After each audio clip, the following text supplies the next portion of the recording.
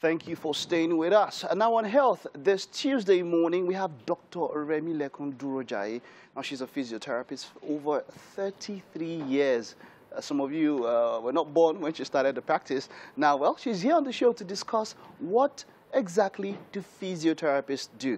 Now, she is the clinical director for Special Olympics Fun Fitness Nigeria and the owner of TAFO Rehab Pelvic and Orthopedic Wellness Clinic. It's great to have you, doctor. You're welcome. Thank you. Good morning. So let's get straight to it.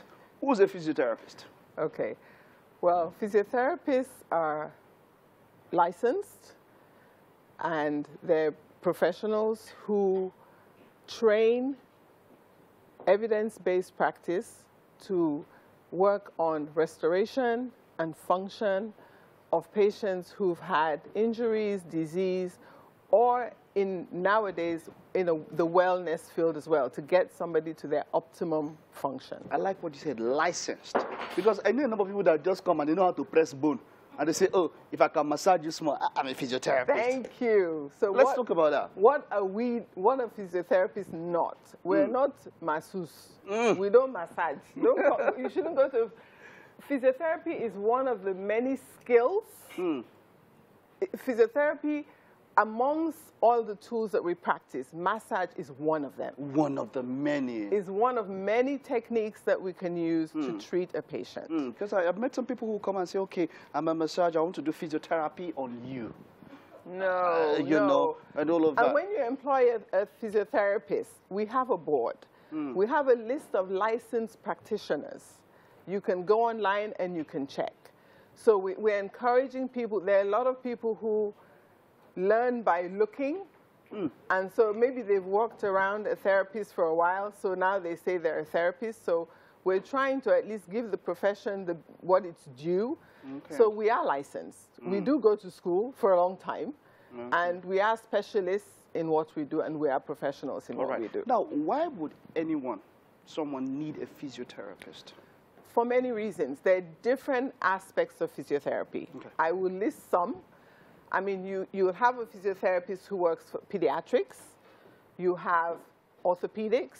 You have pelvic rehabilitation or women's health. We have neurology. You have sports injury. You have the work environment where therapists go in, assess, is your desk high enough for your chair so you're not leaning over your computer? Ergonomics. There are therapists who specialize in ergonomics and workspace, so industrial kind of like therapists. And I mean, there's so many other areas. I'm trying to think. Those are the ones that most people will hear about, the orthopedics, neurology, pediatrics, women's health, neurology, when patient has a stroke, so those kind of areas. So there's really no area that the therapist cannot work in. Now, there's something that you got that really piqued my interest. You talk so well, and look at the way I'm bending over to listen to you. How is you call it ergonomics? Yeah? Ergonomics. Ergonomics. How is my ergonomical position at this point in time? How's your posture? How's my posture? Is this okay? When you sit, you're supposed to sit with your back erect. So if you're sitting in a chair, you want to make sure you're all the way into the back of the chair, because that forces you upright. But if you're all the way forward and you have a lot of space, you're going to slump. Olamide and Shegun, sure you can hear.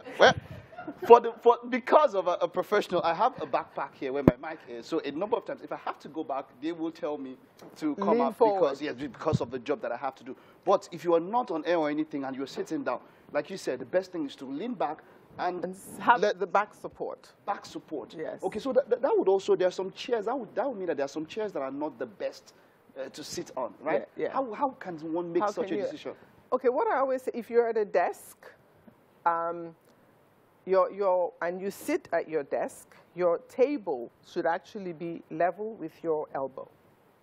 Wonderful. So now this should be the height of your table. Yes, right like this. If you're sitting, feet planted, that should be the perfect height. Someone I'm thinking of now, Halima, one of my producers, your table is too high for where you're sitting.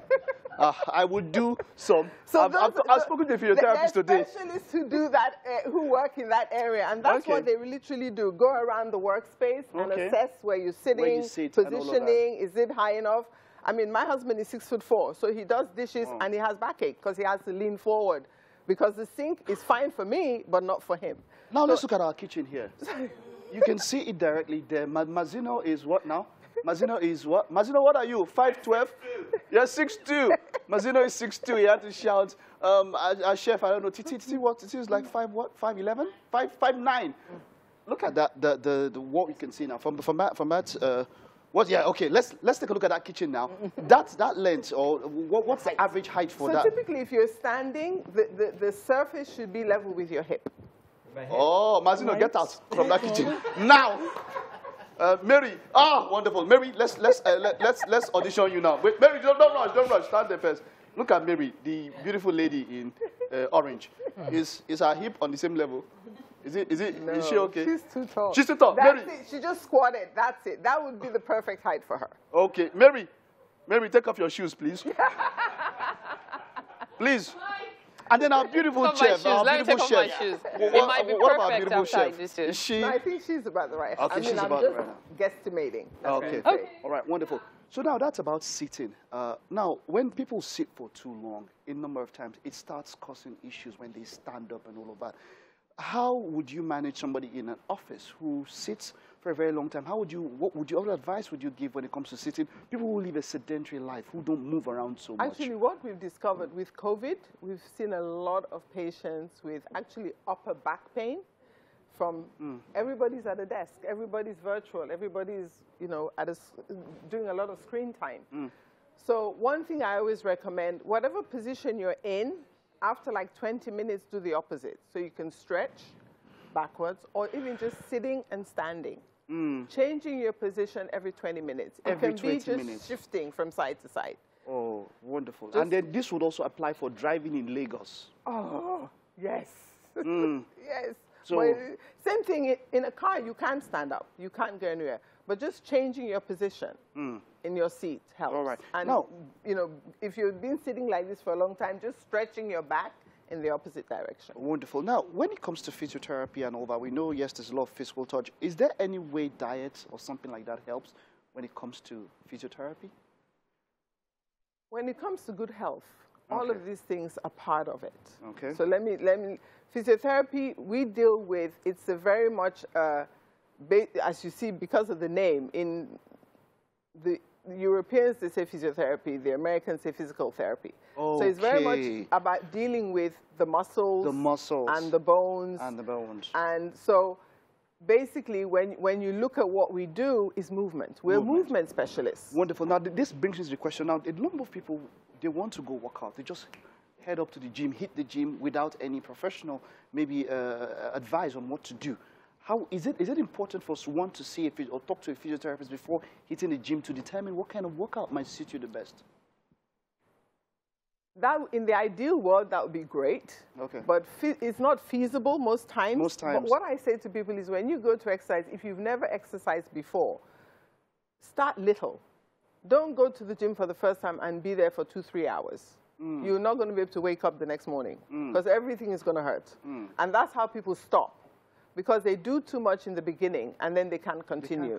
So do a little bit, even if it's 30 minutes aerobic exercise, and then 30 minutes doing, when I say weightlifting, like 1 or 2 pounds or 3 pounds, if you've never done it before. So you start low and gradually build up on what you do. To where you're going to. Now, what if you have a particular, maybe a waist pain? I was just going to say that. If you already have a medical condition. Exactly. Then, yes, it would be very wide. Because sometimes we have patients who box, and they have injury. Boxing. Okay, who box? Oh. Yeah. Who box. Okay. And some of them box for fitness, not just competitions. But and for those, they do injure, because it's a repetitive sport, and anybody who does sports does have injuries at some point sometimes.